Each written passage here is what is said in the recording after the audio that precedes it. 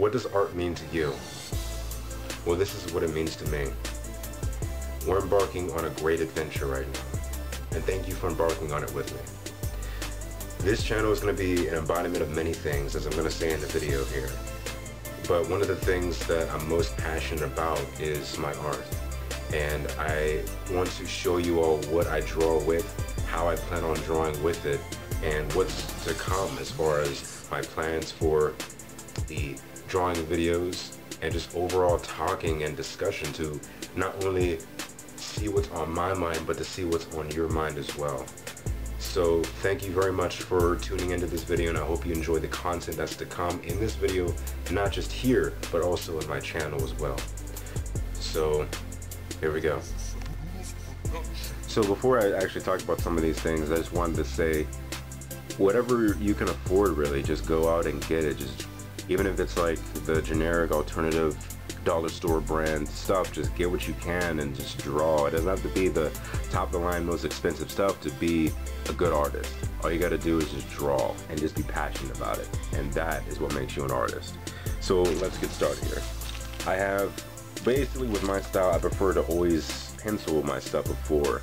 So instead of, over the years, I've really learned what my style, what I kind of prefer to do is. So I prefer using the mechanical pencils whenever I want to just draw something with penciling to begin with. So I usually get whatever is 0.5 and I just mess with them. So it doesn't really matter what brand I get. I mean, this one I got from the dollar store. These two were like just a random local art store. I think like AC Moore. They were pretty cheap.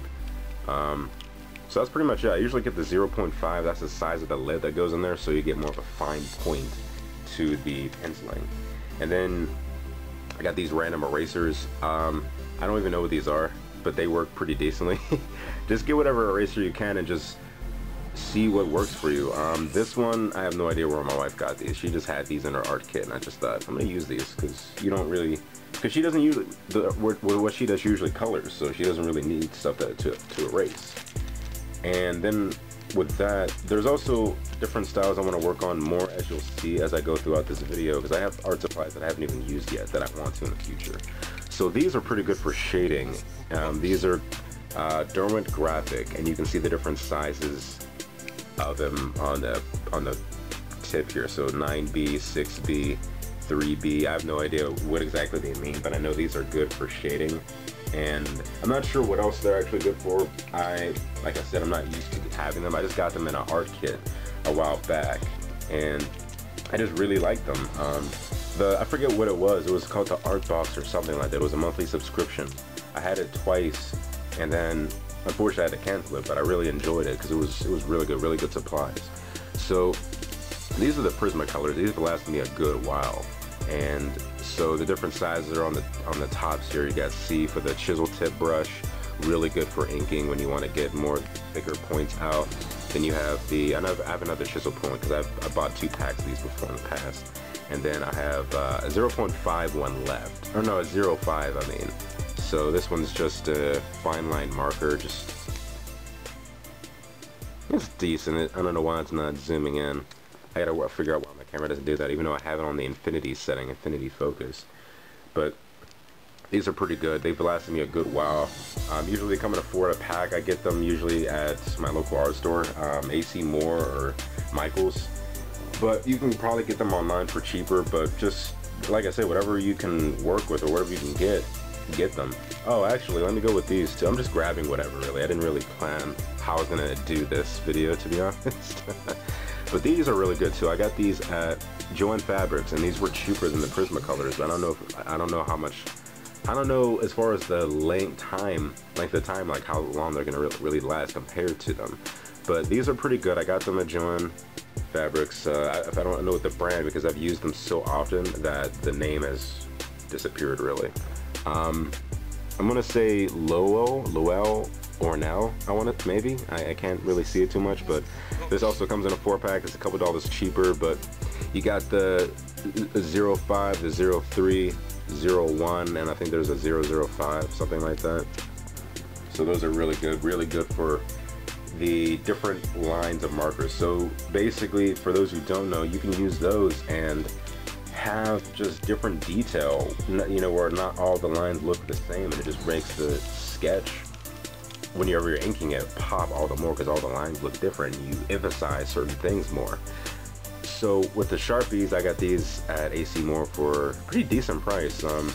Usually these can be expensive depending where you get them at. So definitely highly recommend looking for sales wherever you go. There can always be a good sale for them, but always do your research because you might get ripped off actually depending on where you go. Like if you get these at a Walgreens or something, unless it's like a really good sale, don't get them there. They're usually more expensive than anywhere else. Or excuse me, they're usually more expensive there than anywhere else. So I got a couple of fine point markers. These are really good. So you got just, you know, typical fine point, really good for getting certain details in and get you that really crisp look. And these are actually what Butch Hartman pointed out to draw with, or what he draws with too whenever he does his inking. And then I have a brush one. This one is really good. I love these. I just started using these like 2 weeks ago. Oh, I'm in love. So I did get one of these dual tip design markers by Premiere. These are really good. They're cheaper than the Copic markers and the Prismacolor ones by quite a bit. I think for a single marker it's about $4, $4 or $5 if you get them at AC Moore. The Copic marker is like $8 per marker, and the Prismacolor is about $6 or $7, something like that. But these are really good. I enjoy this really well. I'll show you what they look like in a future video.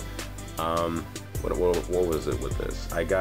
You can get this, you can get a 24 pack of this on eBay for like 24 bucks. I think even on Amazon if you look at in the right places. I definitely want to pick that up in the future. So these are just random gel pens, pretty self-explanatory. Use those for whatever, basically. Just make sure sketches pop with different colors. My wife got these actually from Japan, or at least they were made and manufactured in Japan and, you know, shipped out here. But I mean, most things are either made in China or Japan anyway. And with these are really good. These are the General's Pastel Chalk pencils. These are awesome. I love these. These are really good for whenever you want to do tone paper. This one has been through war and back. I've done so many pieces with this. These are really great. And if you don't know what tone paper is, I'll show these all in a future video, but they are different colored paper. So you have the traditional white paper, then the tone paper is like gray paper and tan paper, and those are exclusively for drawing. I'm not talking about construction paper. This is a different brand, you know, it's specifically for hardcore art, and that didn't come out right, but whatever. So I have the R2 ink roller ball. These are really good for typical inking as well if you want to go for a cheaper route as well. These I got from the dollar store. I think it was a 2-pack for $1 or something like that. These are really good. They lasted really good. Wow, I'm saying really good a lot. So these are the Pinto. These are the what are they called? The lead refills. The lead refills that come with every pack you basically order with the pencils and mechanical pencils. And this I haven't used yet, but it's just a multicolor pencil. It has a bunch of colors with it. So whenever each stroke is a mixture of different colors. These are really good. I got that as a present, but they got it from AC Moore from what I've seen. You can get those pretty cheap there. Just a random assortment of pencils. So this was part of the art box that I got almost a year ago. I haven't used it though. This is what I want to use soon though. These are watercolors. This is Koi. And I actually do have a pen here somewhere that is supposed to go with this. It's like you press it and it soaks in the ink, it soaks in the paint, and then you can just, it's a brush too. I thought I had it. It must be on my desk up there, but I'll show you guys after this. But these are really good. I heard these are really top of the line Koi watercolors. So you have different colors here. Watercolors, I've learned over years, are probably going to be my most favorite thing to draw with because of how you do it. I mean, you use water on the paper and you just get just a more colorful thing with it. So this behemoth here, I got as a wedding gift from another art friend of mine, Jiraiya. So a couple different color pencils here. Not really a brand, it looks like. So they're just different colors. So I got black ones and gray ones. If I'm looking at them correctly, I want to say that these are a little bit lighter and these a little bit darker. I could be wrong though. Honestly, I'm looking at the shades of them now, and I want to say it's true. Like the shades they do look different a little bit. Probably not from the camera, but from my view, they look different. I got a bunch of other paints down here. Now these are Art Studio. I believe that's the brand. So this is oil color. You have, what is this? This was acrylic, I believe. Acrylic. And then there's the oil, I want to say. Oh no, this is watercolor. And this is oil color. So I've used acrylic in the past. I don't remember using oil, but I know I'm going to be most interested in using the watercolor, but I want to use all of these and see what's the best, what's the most favorite one out of them. And let me know in the comments, what's your favorite one?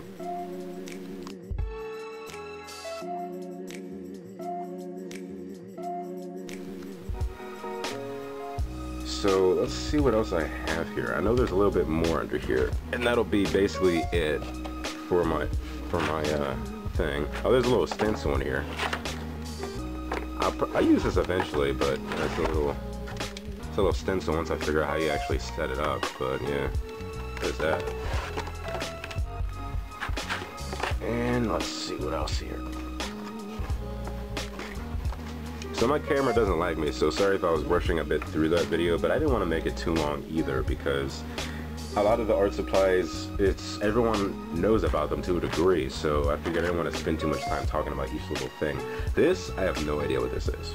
I know it's probably something involving the charcoal pencils down here, but like I said, I have no idea. But I've used these once before when I took art classes in college. But I've only used them like once. I've never really delved too much into these, but I do look forward to using these. There are 2 rows back here, and if I rotate this, you can probably see it a bit better. So you'll see 2 rows back there, and then I have a couple paintbrushes. But this one was actually a little used. So that's why some stuff is missing, but as you can tell, most of the stuff is actually there. And I just got up just now to see where how the art supplies is that I forgot to bring down for some reason. So, as you can tell, most of my stuff is actually traditional. I don't have too many digital stuff yet, but that's next on the list. I do own Photoshop, and I am getting a digital tablet. I'm planning on getting a Wacom or Bamboo, whatever you call it, in the next couple weeks or months to start that up, and just some pencil sharpeners. And then this was the brush I was telling you guys about. So I don't know what brand this is, but it has some kind of Japanese marking on it, and I know it's Japanese because it says it on here. It says from Japan. So this is a brush pen. You basically take it off, you stick it in the paint, you squeeze, it sucks it up, and then you start painting. So I'm not sure how well this is gonna work, but I am looking really forward to using this. So that's pretty much it. Let me know, guys, what you would like to see as far as different drawings, what you would like me to experiment with, and let me know what kind of art supplies you use if you're a fellow artist yourself, and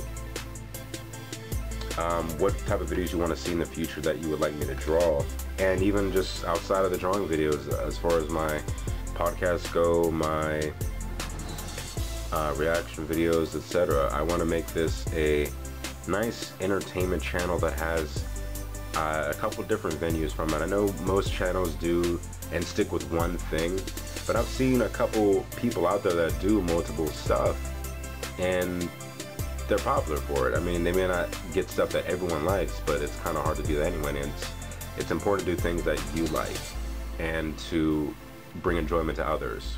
And even if they may not like it, it's still something that you like and you're doing what you're passionate about. So Hope you did enjoy this video. Hope it wasn't too long. And sorry for the uhs and just stopping and even so forth, but I'm not used to doing videos like this. It's been a long time, but I look forward to doing more videos like this. Expect some more traditional time-lapse videos coming soon, and then when I get the bamboo tablet and whatnot, expect digital pieces soon. The screen capture stuff, you know, all that good stuff.